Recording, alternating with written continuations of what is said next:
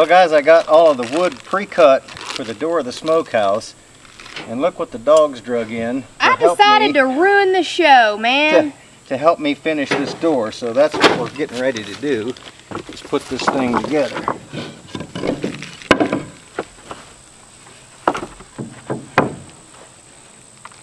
You know, an entrance is never good unless I say, what we doing?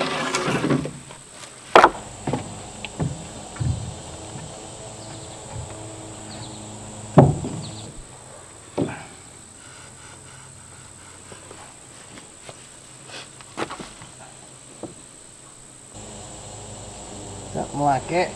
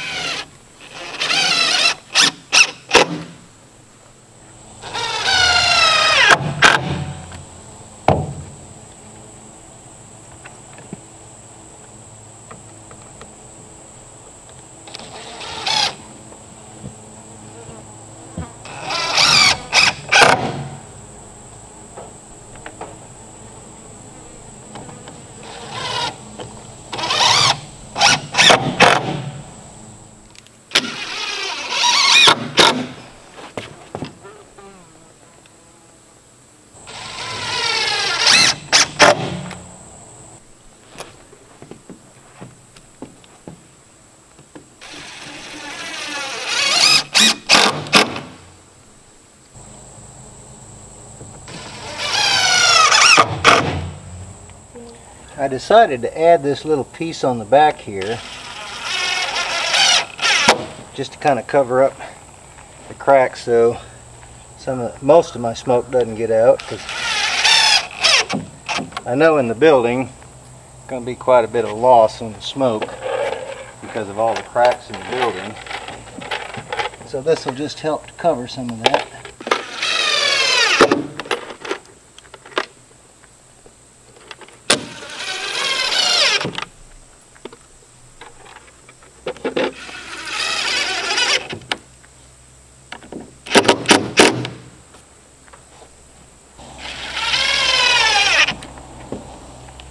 Got it.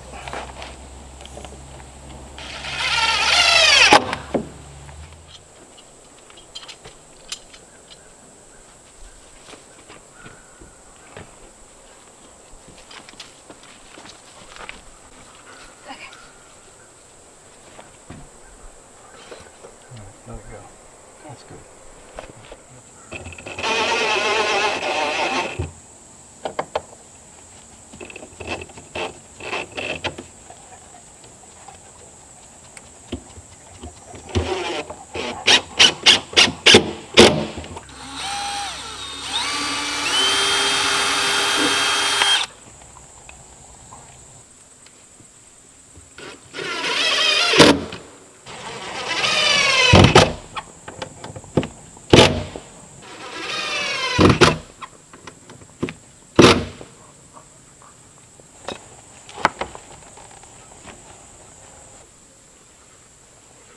I'm going to remove just a little bit of that right there so it'll open up a little bit more, but that's like 90 degrees.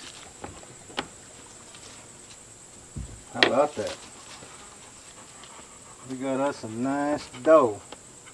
Now I need to put a stop in here.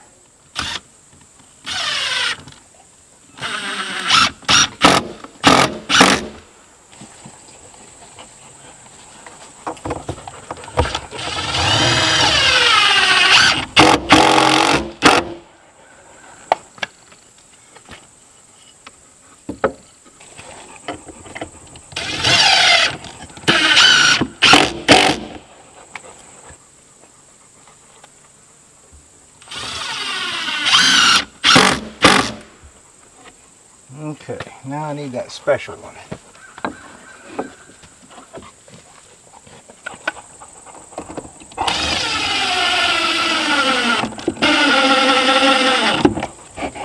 You know, I had a sock joke, but it stinks. Alright guys, check it out. We raise that up, open the door, and close it.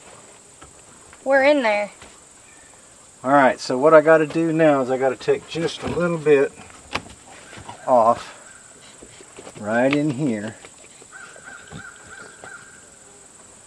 so that the door will open up just a hair bit more.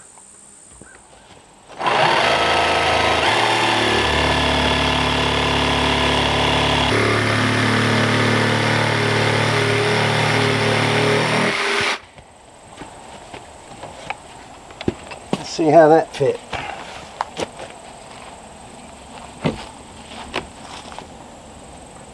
Oh yeah, there we go. Now we're opening up a little bit more. How about that?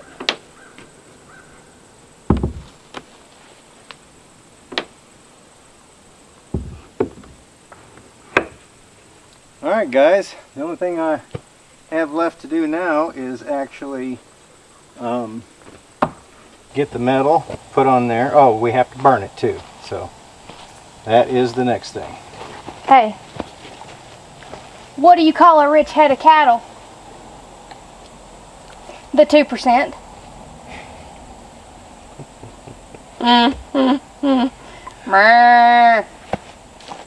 Alright y'all, we're fixing to paint a sign, and if anyone knows anything, Dad can always do it better than I can, so I'm going to hand the spray paint over to him. If you guys remember the folks that came up from Louisiana and brought us this really nice sign last week to hang up, I'm going to have to coat it because outside here it would, you know, the humidity and if it got water on it, it would actually ruin it. So I've got some of this flat enamel. We're going to go ahead and paint this so that we can hang it up. Right now we're going to hang it up at the outdoor kitchen, but when I get the new sawmill built, this is going to go up by the sawmill. And if it ever goes missing, I didn't take it. All right.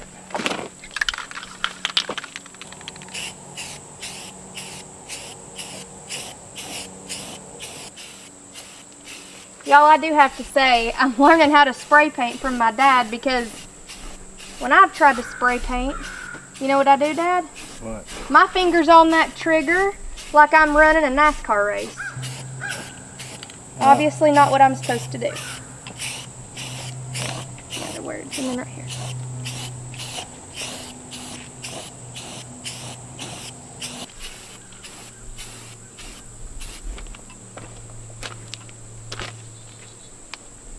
That looks pretty good. It does, don't it? All right, Jennifer's going to have to head out.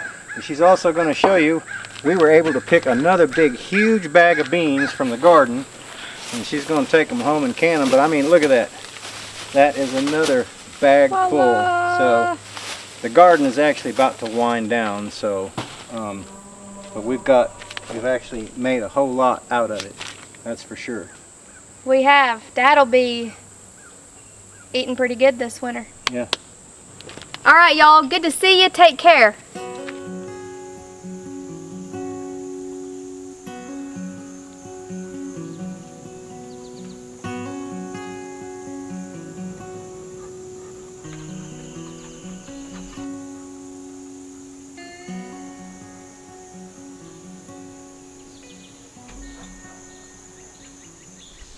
Well folks, I'm on the back side of the cabin and I've got a problem that's going to have to be fixed that I'll show you here in just a second.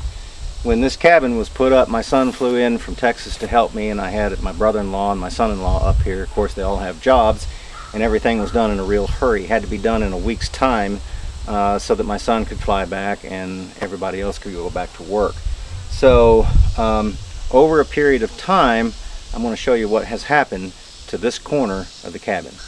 I came back here the other day and I seen this right here. This is some rot that has occurred. A little bit of dirt was piled up there and I couldn't see it. So it has occurred primarily on this corner and a little bit on the front side. In part, the culprit, now I knew this corner was always low, but it didn't appear to have any issues. I think part of the reason, the culprit being this bank right here, red clay and shale, is what this cabin is built on, and it does flake off, you know, over time. And this corner right here, I had several videos back during the series when we were putting the cabin up. I actually had the tractor back here with the box blade on an angle making a ditch on this side. But what has happened, this used to be lower than the footer, but now this is higher than the footer. So I think the rain is coming off and was settling a little bit in this corner right here, and not drying up like the rest of it. So what I'm going to have to do is build a small knee wall, which I'll do just like the raised bed, stick in some posts, put up a couple of logs, and that way when stuff flakes off, it'll come down and rest against that wall. But this needs to be dug back down. I do need a French drain on 3 sides of the cabin, which I was going to put in before I landscape, but I had to have the rock on the wall first, because when you put your topsoil in here, you slope it up on to that and then slope it away from the house. So what I'm going to have to do is get all this stuff moved where I can get the tractor back in here, dig all this back down, fix my post, and treat that, and then get my rock laid on that so that I can actually come back in here, dig a trench, put my French drain in, then I can continue on with my landscaping. So this is a problem that I didn't expect to work on right now, but it's going to have to be fixed before any further damage happens. So let's get all this stuff moved and we'll get on with the process. Before I get started removing all that stuff, I thought I would tell you kind of how I have been doing this. The front side I knew I was going to build front porch on, so I really wasn't worried about that. The French drain is basically going to be on 3 sides where everything will be carried and run off the hill on the front side of the cabin. When I came to a post like this, I basically wrapped it with tar paper like I did this knee wall right here, so that the rock and the mortar wouldn't rest right up against this and cause it to wick any moisture. But since then, what I had intended on doing was I got a bucket of tar. I'm going to tar up about 1 foot on the post and come all the way out to the edge of the footer down here and kind of make it slope like this, and then I will cover it with tar paper before I actually continue the rock on, and that should provide the protection against any moisture entering into the post after I get the rock wall laid up here. So when I got up this morning, I checked on the internet, and there's basically 2 types of rot. One is wet, the other one is dry rot. Primarily what I have is wet rot, which is the least of the 2. If you have dry rot, that's a big concern, because then you have to treat all of the wood. But if it's wet rot, you just have to treat what's causing the problem, and then it will stop. So the material that I found, back in the 70s, there was a polymer, I think it was a polymer, that was invented where you can actually treat the wood, and what it does is it adheres to the fibers and penetrates in there, and once it sets up and gets hard, the wood is actually stronger than it was beforehand. But I couldn't find what they were talking about on the internet, but when I did go to Ace Hardware, I was able to find this wood hardener, and then I found this wood filler. So what I'm going to do is I'm going to drill a couple of holes, probably 1/2-inch holes, about 6 inches high down at an angle, and I'm going to pour this in according to what I read. You pour it in till it won't accept it anymore. That means it has totally penetrated the wood. But then I'm also going to take a brush and brush the outside of it, and then I'm going to take this wood filler and fill that void down there. Now I took a screwdriver and dug out as much as I could that was loose, but I'm going to fill it up with this right here. So when that sets up, now this is waterproof, that won't happen anymore. And then I think with coating the tar around the post, putting the tar paper around it, and then putting in the French drain will keep any future rot from happening. I may even go on the inside underneath, cut me a couple of 4x4 posts, put actually in that knee wall that I had built behind my rock, I'll put in a couple of those supports right there, so each corner will actually be beefed up. But anyway, like I say, this is what I have found. Now if you've ever treated any wood that is rotted, please leave some comments. Now by the time you see this video, I will probably have already put this in there. But for future reference, if it happens anymore on the cabin, or anybody else that may be reading the comments, if you've had experience like this before, please leave it down there in the comments so everybody else can learn from it. Anyway, I'm going to go ahead and get this material moved in the back so that we can get the tractor back here and see if we can get that slope back like it should be, so that any water that does come back here in the future will be able to drain off until I can get everything, the drain put in and everything landscaped and fixed.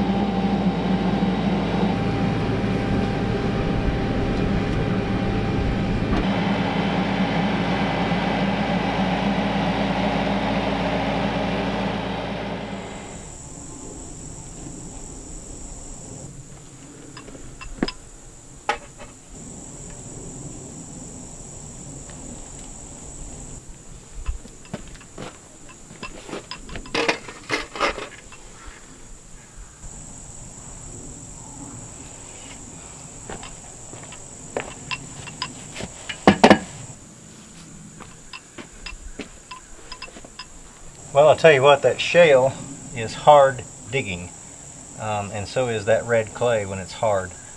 But I've got that about 3 to 4 inches lower over there on that corner, and then of course it actually slopes down in that direction. It's probably a foot down there, and of course this is going to get a French drain put in here. But anyway, I'm going to go ahead and mix that stuff up, and we'll see about treating that post.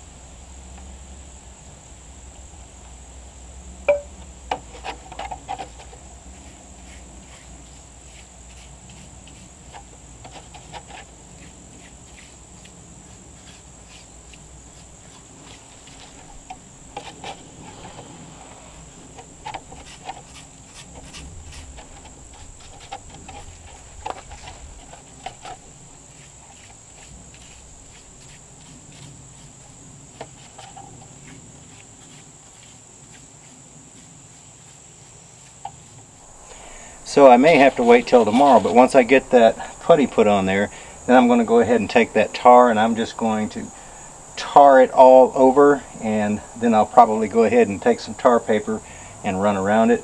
But I'm going to tar right down onto the footer and around on top of the footer, so water won't be able to get in there anymore. Then I've got that next post. It's not nearly as bad to do, but I've got this dug down now. It's going to drain, so probably what I'm going to have to do is change my priorities again and start building a retaining wall, because now that I've got this cleaned out, I need to do something about keeping that nice and clean like that and sloped, so that when that stuff runs off the hill, it doesn't build up back up down here.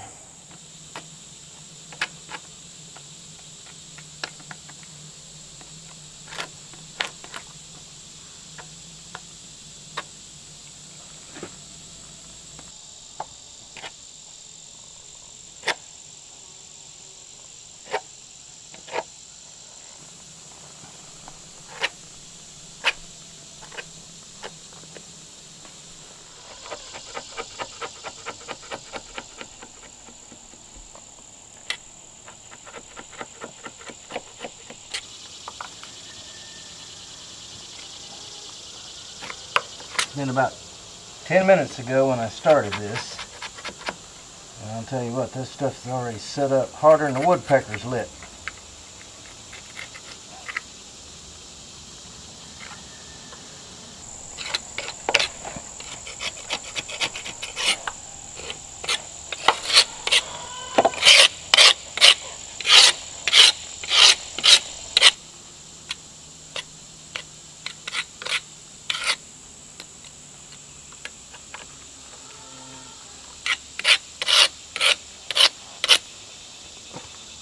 Alright guys, I've got that post all nice and dressed up and smooth all the way around, and that stuff is already set up rock hard. I'll tell you, you got to really be on your toes when you're putting that on there, because once you mix that hardener in there, you're only looking at maybe tops 5 minutes before it's hard and you can't do anything with it. So that high performance wood filler by Minwax really does a good job.